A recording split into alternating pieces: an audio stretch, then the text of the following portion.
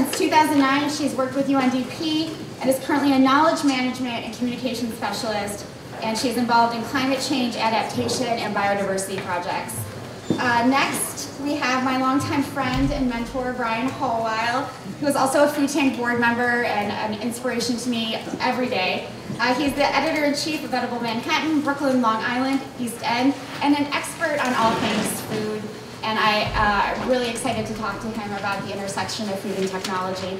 I'm also excited to introduce Sean Lenihan, the founder of The Honest Bison, which was created in 2012 to produce healthier, sustainable, humanely treated, and minimally processed bison meat. And last but not least, Viraj, Puri, the co-founder and CEO of Gotham Greens.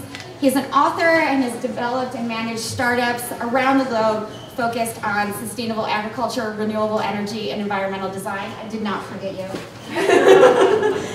And I'm pleased to introduce Teresa von Fuchs, a coffee expert and the sales and marketing director of the Genuine Origin Coffee Project. The project is an initiative at Bowl Cafe to create a more efficient supply chain for smallholder producers. So I'm excited to have them all here today. I'm just going to jump in, I think, with Andrea. And so when I think of the future of food, I think about climate change. And I know that's something that you're working on every day.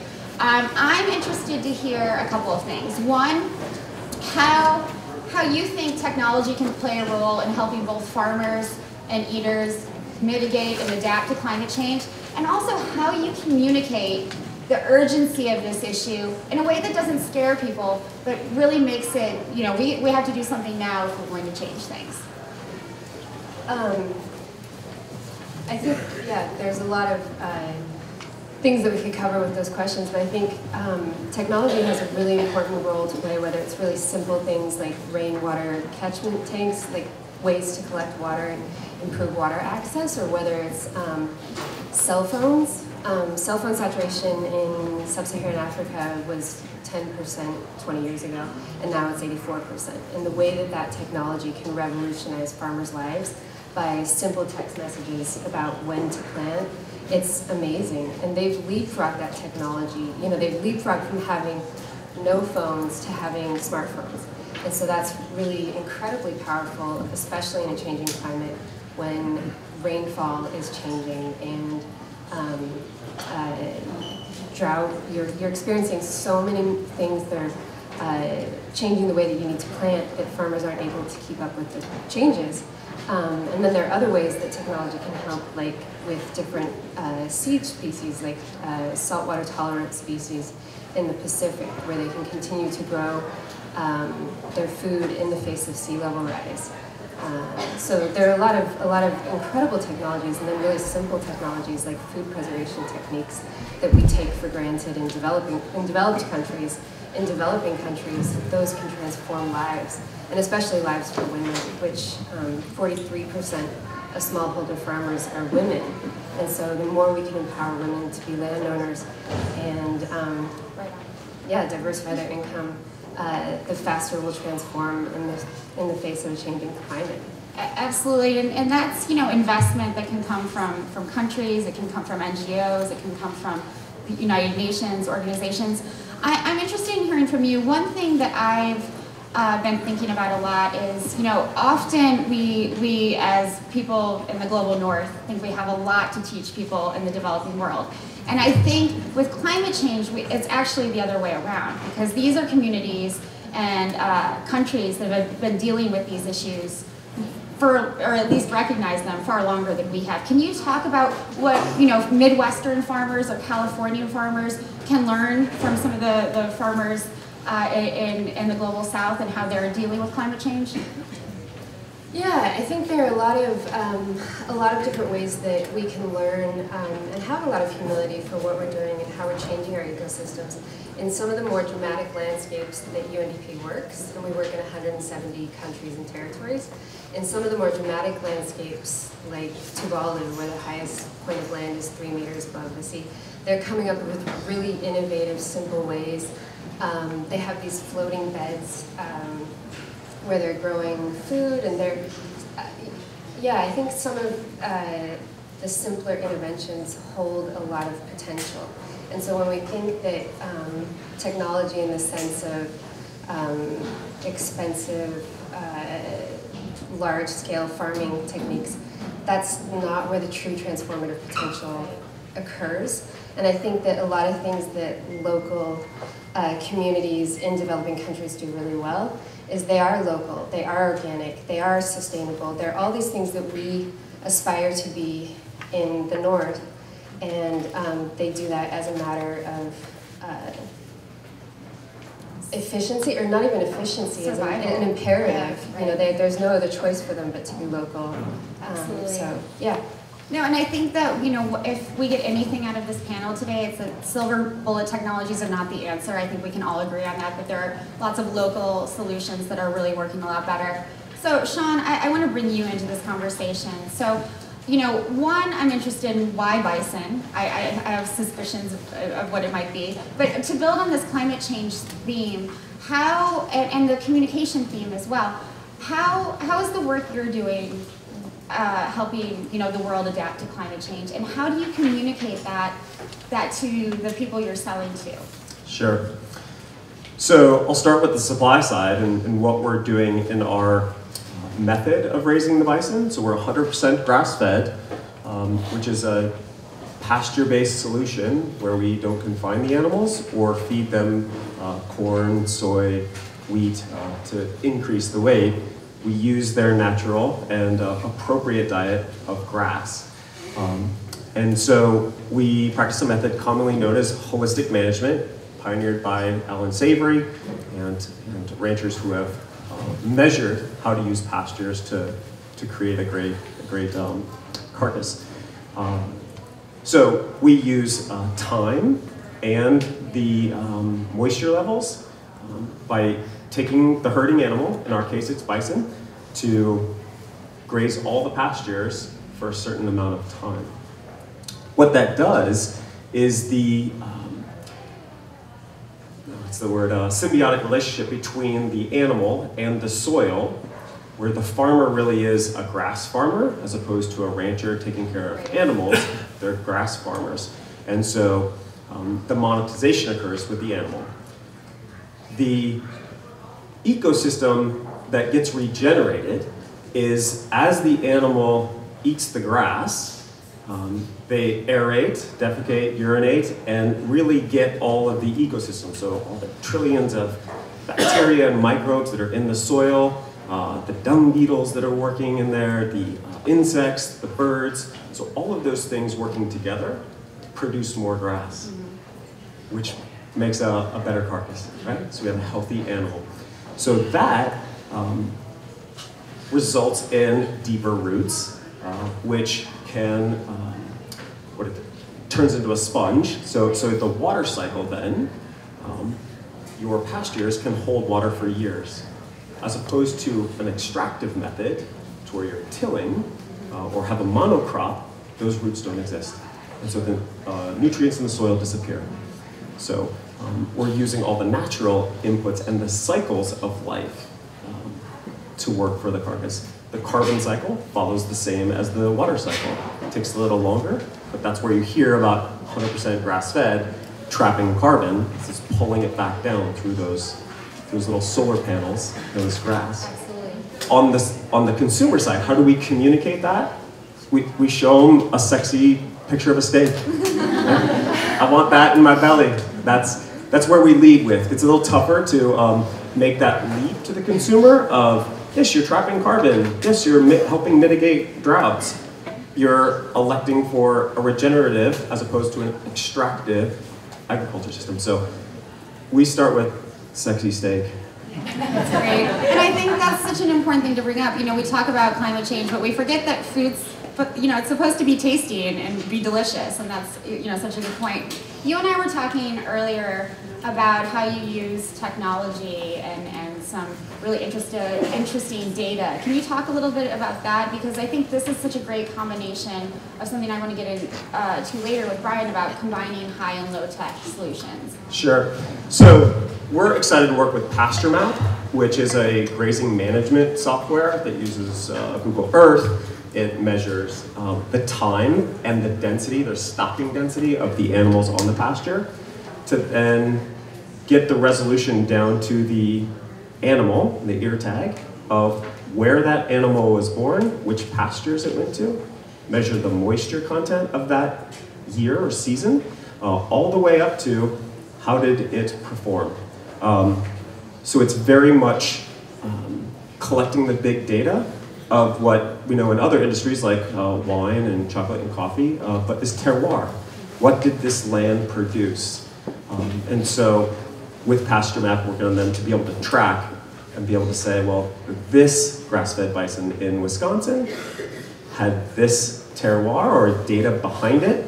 So right now it's helping the ranchers manage the time on the pasture, but ultimately we want to be able to share that with the consumer of, here's exactly where your steak came from, and here's why it was great. That's really great. So that's one of the technologies. What a cool way to develop a flavor profile. I love that. So Brian, you and I have been talking for as long as we've known each other about innovations in agriculture. And so this idea, I'm a little bit obsessed with it, is the combination of high and low tech, whether it's cell phones or other things. Can you give a few examples of things that you've seen that you really like or think that are cool or have potential? So I think what's important to note is that the conversation has really evolved in the last 10 or 20 years. I would say when Danielle and I were at the World Watch Institute writing about global and local food trends, we were sort of across the board opposed to technology. We saw primarily genetically modified crops and biotechnology as the technology everyone was excited about. And when we asked the question, is this helping us farm better and is this helping us eat better, we didn't see a lot of evidence. So what has changed in the last 20 years is that technology has become an indispensable part of our lives, for better or for worse, right? I mean, we're all using emojis, we're all dependent on our smartphones, and smart connected devices are moving into every single aspect of our lives, and that's also becoming true of the food system. What I think has also happened in the last 20 years is the good food movement has failed to scale in a lot of ways. We've seen explosive growth in farmers markets and CSAs and sort of, improvements on the margin, but not really large systematic change. So from my perspective, we have to be more open to how technology can move into the food system and again help us farm better and help us eat better. And I see a lot of the most positive examples sort of moving in the same direction as you guys are mentioning, and that is we're leaving a lot of money on the table when it comes to food. We're still dependent on just a handful of crops for feeding the planet. We've basically ignored tens of thousands of crops and most of the food biodiversity in the world, and we're ignoring different places where we can grow food. So the notion of growing food on rooftops and growing food on, in abandoned urban areas and growing food on our counters and making it easier to garden, all of these are interesting technology innovations which begin to shift us away from largely an industrial and monocultural food system and make it easier to get more diversity into the system. And I think what you see with people eating bison as opposed to beef, or making milk out of oats as opposed to just dairy or just almonds, is the consumer supporting food biodiversity. That's flowing up and down throughout the entire food chain, and it's making the entire system more resilient. The other innovation that I'm pretty excited about is sort of the miniaturization of agriculture. So the trend has always been towards bigger farms, bigger machines, and sort of fewer farmers. And now some of the really cool stuff that we're seeing is tools to make small farms much more viable. And that's analytics that allow farms, to have sort of the capability that a Nest thermostat gives you in your house, where if you want to reduce pesticide use, if you want to reduce energy use, if you want to reduce water use, it's that much easier to get these sorts of alerts in your farm. And you're even seeing sort of smart, small farm machinery, smart farm robots that are showing up on farms and are not to support the giant farm, but are small so that they can attack those niches that farmers have been ignoring. So I think of a technology called Robot, which has been developed in the Midwest. It's sort of a lawnmower-sized, self-directed, self-contained robot, and it goes between the rows of corn and rows of soybeans. It mulches weeds as opposed to spraying herbicides, and after it mulches the weeds, it can plant cover crop. So this is something that a large tractor simply can't do, and most farmers can't do, but this small robot can do that. It saves a lot of it eliminates herbicide use in these farms, plants the cover crop, and is a great assistant for the farmer. So there's all sorts of technologies and innovations like that, and if we, again, hold it to the standard, is it helping us farm better? Is it helping us eat better? I think we're going to quickly divide the technologies that are distracting us from the ones that are important to look at. That's such a great point. And I think, talking about our personal evolution as we've seen agriculture evolve and technology evolve, it's, great to say, okay, I've changed my mind. I feel differently about some of these technologies than I did, 10 or 15 years ago. And one more thing is that the innovation that Sean's talking about of sort of managing the grass and that supporting the animal, I mean, that's super sophisticated ecological science. So that's a form of technology and a form of innovation. So we're not just talking about breeding tech or robots or smart devices. We're talking about also leaning much more on ecological knowledge than we have before. Absolutely, and that's something I learned from Brian years ago, this idea of going forward by going back and looking at some of these traditional and indigenous practices and really, combining them with other things. I think it's a really excellent point. Viraj, go ahead. Sorry, I was going to cut in. Yeah, absolutely. Well, I don't know if this is on. Oh, it is on. Great. Sorry to cut in, but I was thinking about two pieces, about communication, but also about scale. And this idea about local knowledge is that one of the things that is difficult to scale is the real local knowledge. Like, farmers aren't waiting for people in like a boardroom or a think tank to like tell them what to do about climate change, right? They're adapting all the time. But how do you spread that knowledge more widely, which also relates to scale? Like, how do you scale different movements up? And I think coffee is, a small example, but coffee, 90% of your coffee is grown by smallholder farmers. And that's always going to be the case because there's not a lot more access to land, and there's certainly not enough capital to increase your land holdings as a farmer, a coffee farmer. But just using cell phone technology has allowed farmers in Kenya and farmers in Honduras to share information for one of the first times ever. And talking about technology, not just that our minds have changed, but I think the approach to tech has changed. Because more people have realized that it's not going away and it's in your pocket in a way that could be more useful to everybody. So, farmers that traditionally didn't have any access to agricultural, innovations or data now are doing their own farm mapping. And institutions can definitely help scale that. Like, I work for one of the largest commodities trading firms in the world, which is normally not the place you would look for sustainable innovation, but that is exactly what we're doing because there is a piece about communication that's important, and that fear motivates people, right? If you're not going to get to drink coffee in 10 years, right, you're going to suddenly pay attention. I literally just heard a murmur in the room. And that is important. But that's important to think about. And it motivates the bigger industries to start looking for smaller solutions that are scalable. I just wanted to throw that in there. Thanks for letting me butt in. No, that's a great point. I'd like to build on what you said before. So farmers are sharing information for the first time when they couldn't before, but they're also getting information about markets and prices. Can you talk a little bit about that and how that can make farmers more competitive, get higher prices for things when they know more about, they have access to that info now? We were just talking a little bit about commodities in general, right, with the way commodities markets work, but I'm going to answer a slightly different question than the one you asked, because I think access to pricing data is really important when we talk about crops, right, and the livelihoods of farmers, but it's so much more than just what you get paid for your product, because you have to look at a whole business solution. And this is, again, when we talk about technology, one of the things Volcafe, it's the large commodities trading firm for, has done is actually start to standardize baseline data for farmers, not just around market pricing, but around what's your cost of production. And I guess this sounds like a fancy term, but it's pretty basic, like what does it cost you to run your business? And this is data that has never been done in the coffee industry. Never been done. I mean, so we want to have all these conversations about we need to pay more for coffee, we need to certify this, we need to do that. Why don't we first start to figure out how much does it cost to grow and produce coffee, and then we can start to make those decisions. And that was actually the whole founding principle of the program that we built called Volcafe Way. Is what is your cost of production, both environmentally, so how can you have land for the next 50 years, how can you have access to water for the next 50 years, but also how can you afford labor, and if you need inputs, and if you need seeds, and if you need nurseries, and all of those things, right, and then build from there. So access to market data is important, but access to basic business knowledge is almost more transformative. When we look at farms. Very empowering, I imagine, for the farmers you work with and a farmer rancher like Sean to have that information and have it be accessible. In and for your pocket. Exactly, and for the women that UNDP is working with, you mentioned earlier that women make up 43% at least of the agricultural labor force. It's likely in some countries a lot more. So women having access to this information is also very empowering. Do you want to say a few words about that?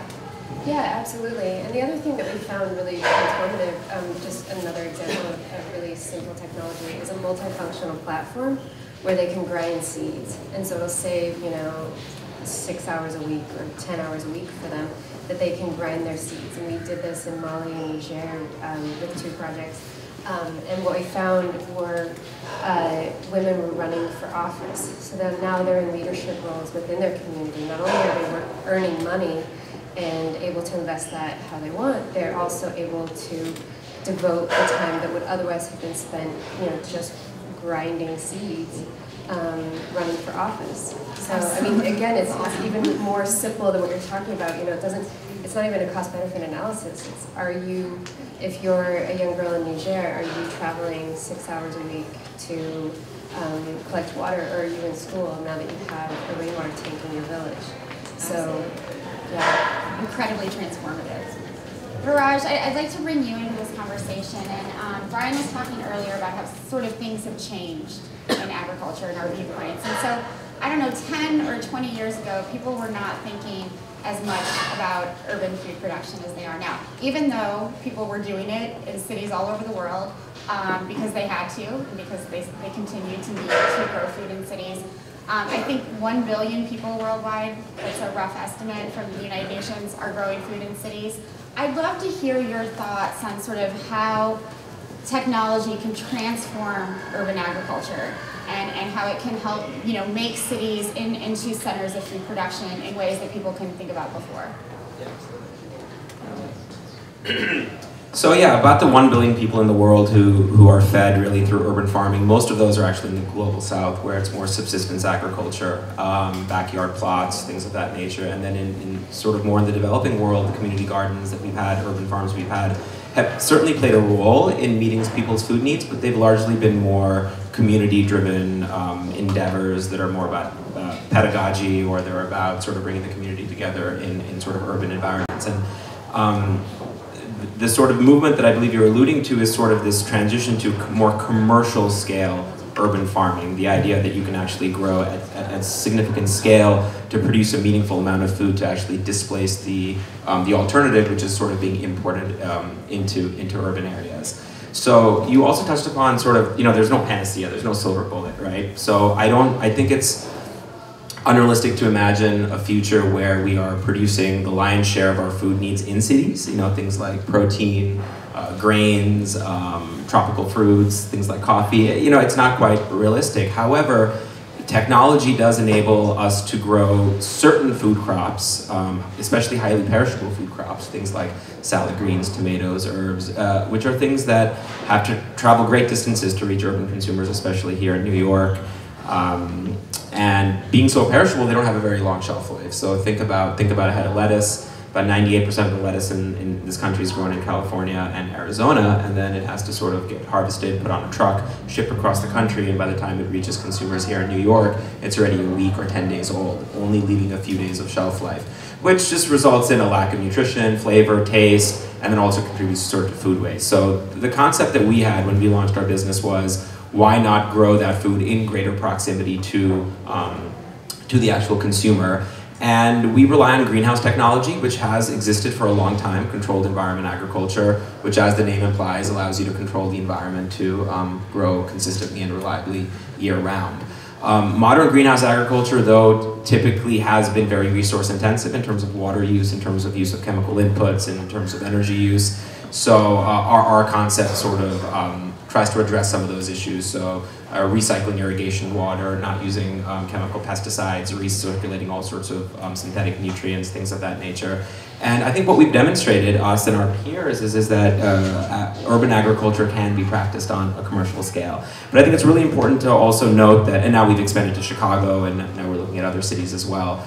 And I don't think we have any sort of hubris that we're sort of going to by ourselves revolutionize the food system, or this is necessarily going to be the future of farming, but I think it's one way to participate in a much more robust sort of regional and local food shed, that, you know, things like salad greens don't have to be flown in from around the world, or fresh basil doesn't have to be flown in from Israel, which is frankly, when we started our business, that's where a lot of the basil that we would eat in New York City, that's where it was coming from. So really, really remarkable, just the kind of the food miles there, yeah. I'm interested in hearing from you how you think sort of, you know, the things that you're doing are applicable in other settings. You know, we've talked a little bit about the developing world. What can farmers, you know, take, what lessons have you learned that they can take to their own sort of environments? So my inspiration for actually greenhouses actually came from the so-called global south. I was living in a remote area of the Indian Himalayas on the western edge of the Tibetan plateau, a place called Ladakh. And it's essentially a high altitude desert, about 12,000 feet and up. And it's a rain shadow, so it's really a high altitude desert. So other than snow melt, there's no precipitation. There's about 340 sunny days a year. But there's been a thriving Tibetan Buddhist population that's lived there for thousands of years. And these people really know how to work with the land and their resources. So being such a sunny place, they've been using sort of drip irrigation techniques for centuries, right? They've been using passive solar building design for centuries. So they're building their homes and dwellings with really, really thick walls that gain solar gain during the day, and then those walls release heat out into their homes at night, really acting as a heat sink. Those are all fundamental principles to green building technology today. And when I was living in this community, they were also using greenhouses, very primitive greenhouses that essentially were just thin plastic sheeting. And it was extending the growing season basically all year round. And again, they would have these lean-tos where the north wall would use really thick walls collecting solar gain and essentially acting as a heater. And then they would have drip irrigation from these essentially snow melt. And what they would also do, which is fascinating, they would take this snow melt and they would actually spray, they would build these large icebergs, almost these ice boulders, and they would spray water on them every day in the winter, And what would happen is that would become an irrigation source through the summer. So all the snow would have melted on all the mountains, however, these ice boulders would stay and sort of drip irrigate these greenhouses and these apple orchards and plum orchards. And so point being is that personally I was inspired to get into agriculture from learning more from the global south, and have really approached food not from a food, you know, I don't come from a farming background, I don't come from a food background, but is just a staggering amount of natural resources that go into agriculture. It's the largest consumer of land on the planet, it's the largest consumer of fresh water, it's the leading source of global water pollution, and is responsible for about 20% of global carbon emissions. So if we're serious about climate change, we have to be serious about food. Absolutely, that's such a great point. Before we get into the questions from the audience, I want you to each take a few minutes or a minute or so and talk about what your prediction is for 2030.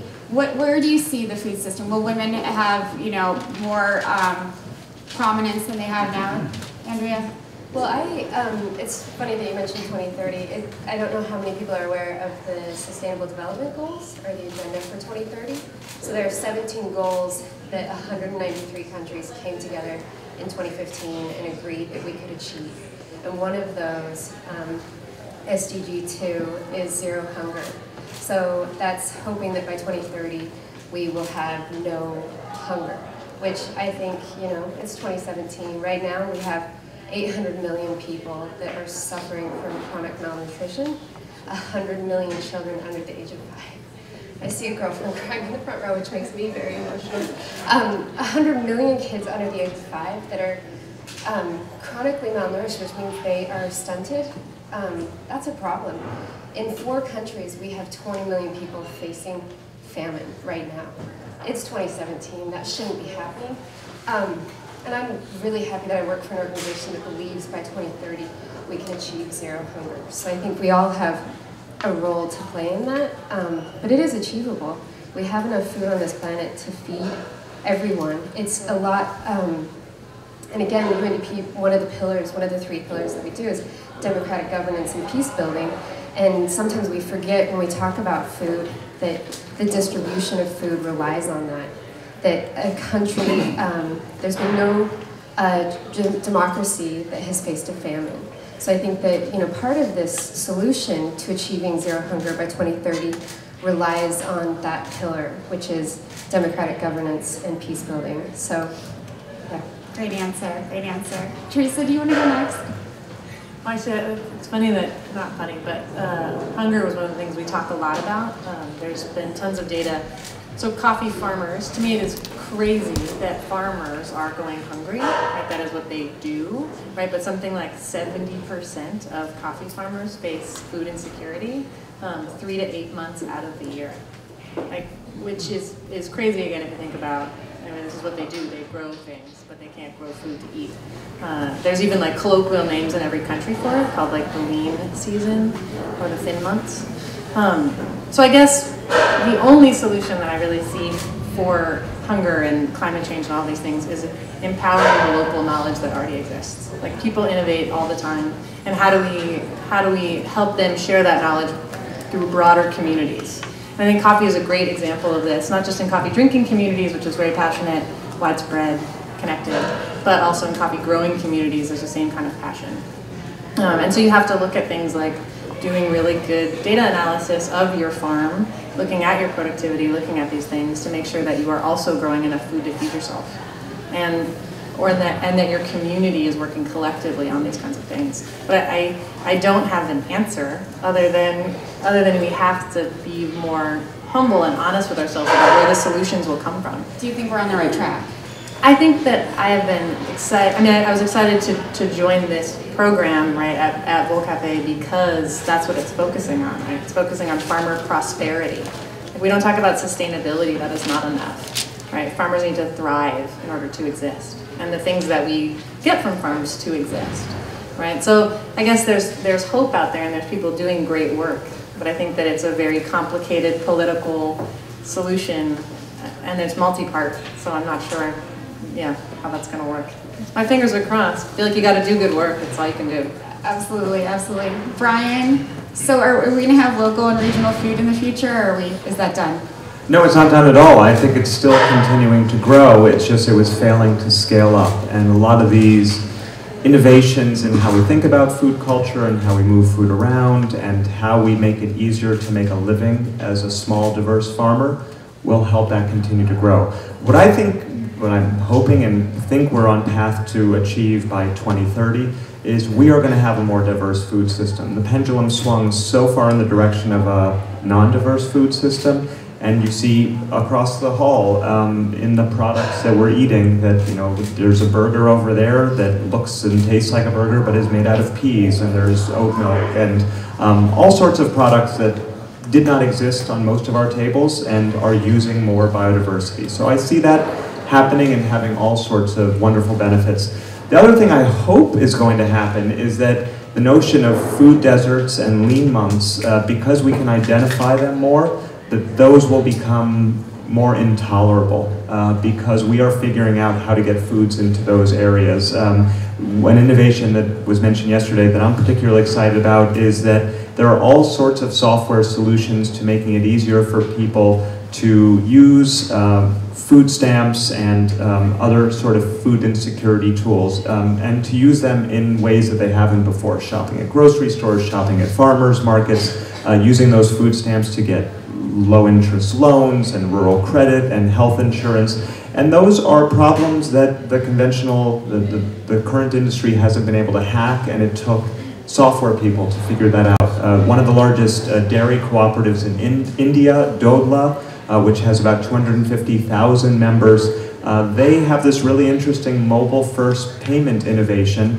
that allows them to pay the dairy farmers electronically as soon as they're dropping off their milk. And previously, this large established cooperative was taking months and months to pay their farmers. So the notion of allowing them to bridge those lean months to get some credit to allow them to get to the next season is becoming that much easier. And so I think our food system's going to be more diverse, it's going to be more local and regional, and the problem areas are going to be harder and harder to ignore.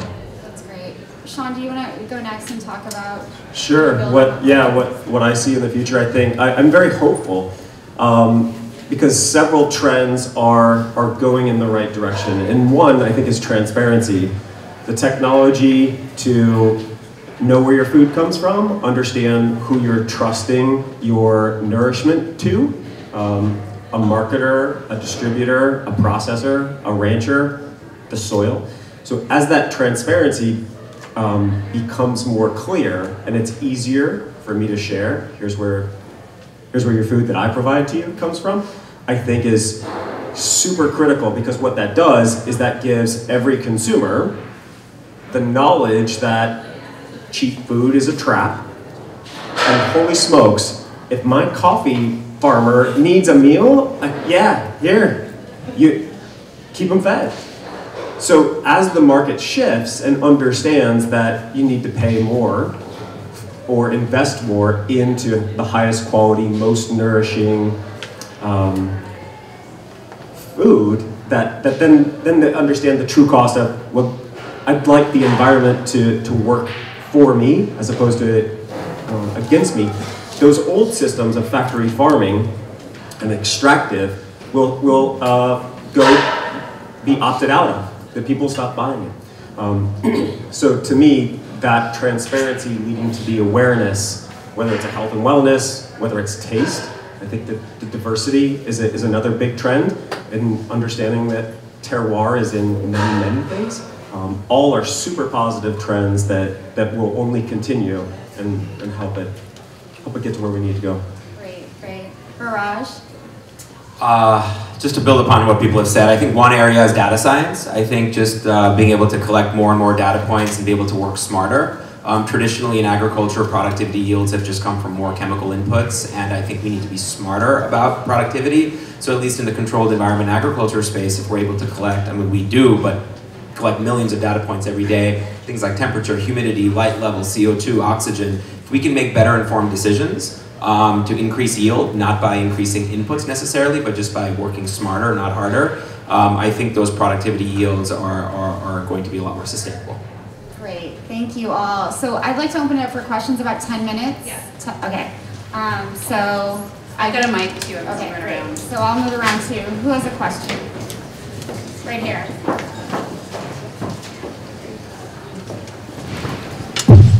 I have a question for Viraj. My family's in the produce distribution industry. We deal with bigger farms and more industrial sized farms, but a big topic that's come about recently is more local or urban farming techniques. One point of interest that I have with it is, how do you see that line of products expanding past lettuce or just basil or tomatoes? Is the technology coming around the corner, or will it be focused on the items you're already dealing with, or will it expand to, I don't know, melons or strawberries or something like that? Yeah, it's a great question. So currently, as far as commercial scale, profitable, commercially viable food production is concerned, you are currently limited to leaf crops and vine crops. So leaf crops are all your different lettuce varieties, salad greens, herbs, and then vine crops, things like tomatoes, cucumbers, peppers, eggplant, some squash. Technically, you can grow anything in a controlled environment. You can grow rice, you can grow an avocado tree, you can do anything, but the question is yield and productivity and commercial viability. So there is a lot of R&D that's happening beyond those crops that I mentioned. There's a lot of R&D going on with strawberries. That's probably going to be the next crop that's going to be commercially grown in greenhouse facilities. But beyond that, there's still a lot of challenges to growing things like grains and the root vegetables or anything that's on a tree or on a bush. So it's still quite limited. Other questions? Can you pass that back? This is for Sean Lenihan. If everybody ate the same amount of meat they eat, and they used all the land that you need to grow that beef, what's your thoughts about that? So you're talking about then where the critique of the cattle industry or the livestock industry is that it would be too much, you can't feed 10 billion people on that? Yeah. Yeah, so that's the part that I don't think the people that are making that argument haven't looked at how Mother Nature and the ecosystem works. So, or they're looking at what exists now in confined animal feeding operations, where you've concentrated all those animals and putting weight on them. Those Those don't work in the ecosystem. There's an environmental cost, there's a health cost, there's animal welfare. But if we took out, what if we took Nebraska and Iowa and took out half of the corn and soybeans and wheat and so forth, and then we put in grass-fed animals? We could feed a lot of people, and we'd remove the extractive technologies of pesticides, so forth, and we would get ecosystems that trap carbon and mitigate droughts and so forth. So you'd get back to, in this country, in this continent, that 150 years ago had 60 million bison running around on it, that built the fertility in the Great Plains. So if you started to remove the monocrops and put back ecosystems, I think everybody could eat as much meat protein as they need.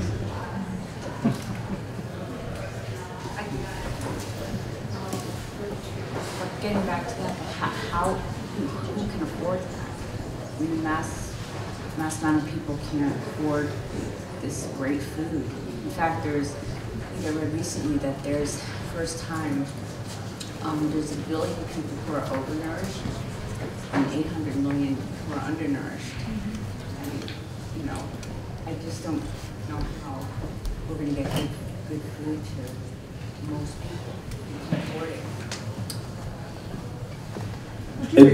So the question was, how do most people afford that, meat proteins? I'm not an economist on that, but what I have seen is that, at least in this country, how the industrial farm system took over and consumers rewarded the factory farm for cheap food, but not necessarily nutritious food. So it didn't put the ecosystem. So I think the more capital and innovation from entrepreneurs, but science, and then understanding how the ecosystem works, can then produce more proteins that is appropriately scaled. So for instance, we aren't doing it yet, but it's an aspiration to do it, but guys like Joel Salatin are, sometimes it's called farm stacking. So on our bison ranches, we could chase the bison in the pastures with turkeys, chickens, so forth, so we'd have 2 crops. We could put bees on it, 3 crops, okay? So you start to look at that, and the old assumptions of, well, I look what I have now, it doesn't equate. They can't afford it. I suspect there's gonna be entrepreneurs and investors and distribution systems that are gonna solve for it. So I'm totally hopeful. I just think some of the headlines are, well, nobody's gonna be able to afford it. Guess what? People will afford it because they need it. And the affordability question is one of the most difficult and complicated ones. There's no simple answer. But as Sean said, there are, he's pointing to some of the solutions. Making better use of every single part of the animal and every single thing we pull out of the oceans, right? I mean, sort of the trash fish trend, the using offcuts trend, all of that adds to the system stuff that we were previously throwing away, and in fact does make it much more affordable. Shopping and eating in season also makes things more affordable. So there's sort of like systematic changes that we have to do to ensure that healthy, nutritious foods are more accessible. But some of these other trends that are eliminating waste end up making more food available. So there's no easy solution, but a lot of things we're talking about ultimately give more access. There's also some big trends that don't get talked about. Like, a lot of things are deflationary. Housing can become cheaper to live better. Irrigation systems, all these things, that transportation is becoming easier. We can move faster to more places. I think also in our country, we spend the least amount of our personal incomes on food than we ever have. In fact, somebody else even told me the human race spends the fewest amount of calories burnt to acquire their food of any living thing we've ever had on this earth. That may need to change. We may need to spend more calories getting our food, or money. Great. Time for one more question. Great. So this is a quick question for everybody, because my power is in my dollar as a consumer. I work in the food industry, if you will, but it's sort of local, and so if everybody could just say like one takeaway, it doesn't necessarily have to say like read the grass-fed label or fair trade, maybe even more something, right? So like I'd love to hear about that, because when I go to the store, if I see fair trade, I'm like, oh, I like a darker roast. Like educate, I think everybody here is involved in food, so they're gonna be able to receive a more nuanced answer, if you have one, about how to help us help your mission. Teresa, do you want to go?